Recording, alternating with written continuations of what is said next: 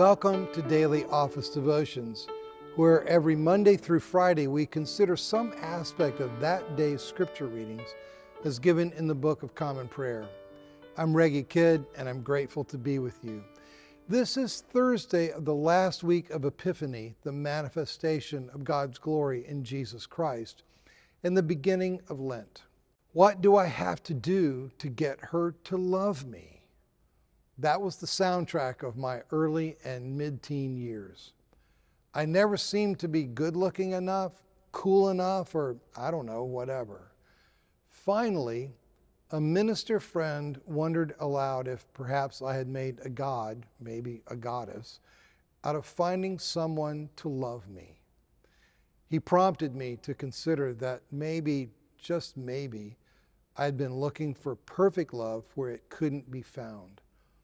And in the meantime, maybe, just maybe, I'd been trying to manufacture from within myself worthiness of love, but was coming up with something that was just the opposite.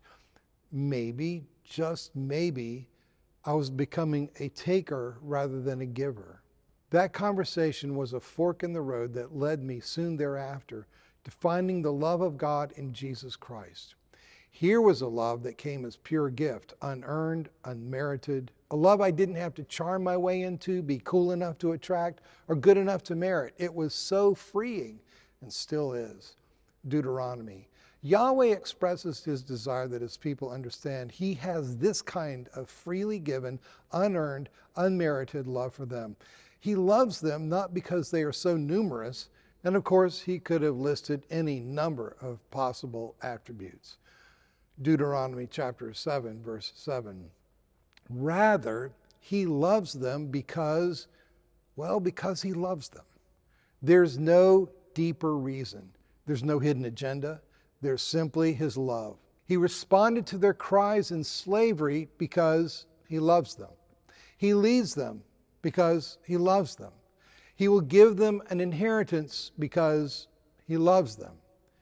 He commands them because he loves them, and because his commands bring their character into sync with his and make possible a reciprocal, intimate relationship of love. Titus. People on the island of Crete, where Paul has sent Titus, were as confused about love as I was in my teens. They looked for love in a God who was a projection of themselves. When Paul quotes the Cretan prophet, Cretans are always liars, Titus chapter 1, verse 12, he has one particular lie in mind. Around the Mediterranean basin, Cretans were famous for claiming that the Greek god Zeus had originally been a man whose birthplace and tomb were on Crete. A famous non-Cretan prayer to Zeus says, Cretans are always liars. For a tomb, O Lord, Cretans build for you, but you did not die, for you are forever. That's hymn to Zeus 8 and 9. This Cretan prophet, whom Paul quotes, admits that his fellow Cretans have refashioned God in their own image, and in loving him are loving an image of themselves. The result is not just confusion about the true nature of God, but loveless cruelty among themselves, thus vicious brutes, and appetites that are out of control, thus lazy gluttons, Titus chapter 1, verse 12. They claim to know God, Paul says, but by their actions they deny him, Titus chapter 1, verse 16. In this first chapter, Paul begins his letter to help Titus communicate to the Cretans that religion based on a lie will not help them. They need leaders who can teach and model the truth, Titus chapter 1, verses 5 through 10. They need to stop listening to false teachers who are using even the stories of the Hebrew scriptures to fabricate myths about great heroes, Jewish myths.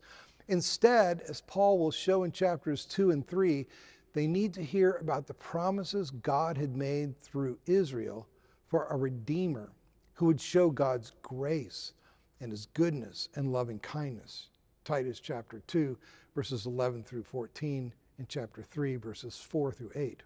By knowing Christ, they will know the hope of eternal life that God, who never lies, had promised before the ages began. Titus chapter 1, verse 2. There is one very important practical takeaway from reading this first chapter of Titus during Lent. This chapter invites us all to reflect on whether we love the God who truly is or a God of our own fashioning. This chapter is a call to reflect on and repent of an approach to God that smacks of self-adoration, of wish fulfillment, of self-help, or of loving ourselves in an image of our own fantasy. John. Jesus is the perfect antidote for our attempts to make ourselves worthy of love or to pretend that God is merely us, only imagined as bigger. He is that antidote because he, Jesus, is the Lamb of God who takes away the sin of the world. John chapter 1, verse 29. And because it is upon him that the Spirit of God descends and remains. John chapter 1, verse 32. For he then bestows that same gift, the living presence of the living God, upon those who love and follow him. John chapter 1, verse 33. Here in Jesus is what it is to be loved and to love. Here in Jesus is what it is to live. Be blessed this day.